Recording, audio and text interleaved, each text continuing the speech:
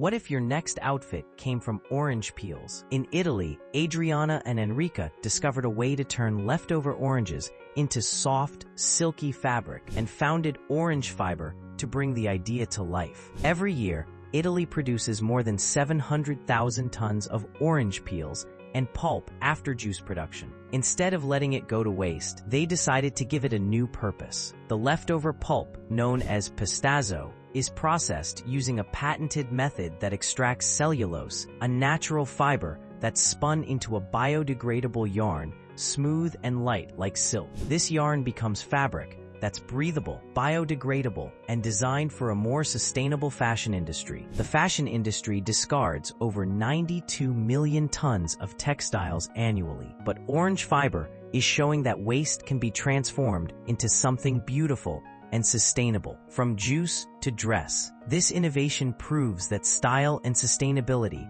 can grow from the same source.